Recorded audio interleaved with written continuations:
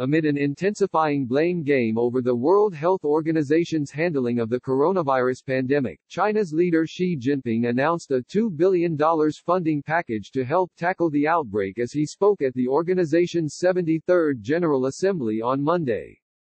China supports the idea of a global review of the response to COVID-19 after it is brought under control. This should be led by the WHO and conducted in an impartial manner, Xi said, speaking via a video link. Xi's statement came as more than 100 health ministers from around the world prepared to call for an independent evaluation of the WHO's handling of the virus. It was not clear if Xi's comments indicated that China would support this measure.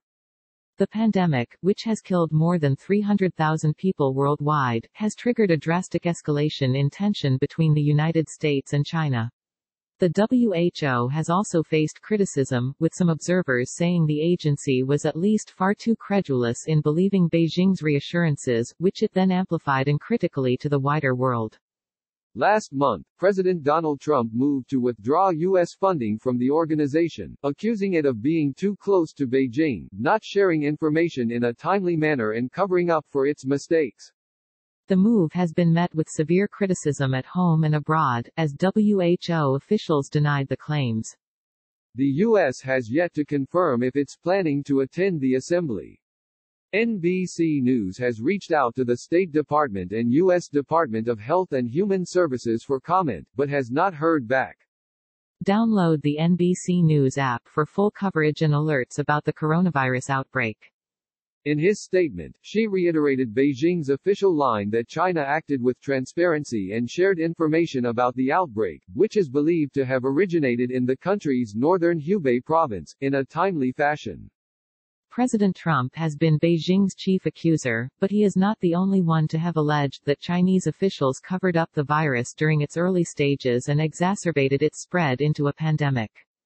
The WHO has also faced criticism, with some observers saying the agency was at least far too credulous in believing Beijing's reassurances, which it then amplified uncritically to the wider world. The WHO's Director General, Tedros Adhanom Ghebreyesus, has also been under scrutiny after he heaped praise on Beijing's coronavirus response. The WHO Assembly, being held virtually for the first time, is officially focused on international cooperation on vaccines, treatments and testing to fight the virus. In his opening address, UN Secretary-General Antonio Guterres called for unity between nations fighting the pandemic as he opened the assembly, saying COVID-19 must be a wake-up call, and a historic opportunity to step up research and reduce inequality in access to medical care. Either we stand together or we fall apart, Guterres said. Ahead of the meeting, WHO's COVID-19 Special Envoy, David Nabarro, said he hoped world leaders will delay criticism of each other's handling of the crisis until after the pandemic is under control. He also warned that without a unified global plan, the outbreak will only get worse. This virus will just come back, Nabarro told NBC News. It will come back very loudly, roaring, and it will cause further distress.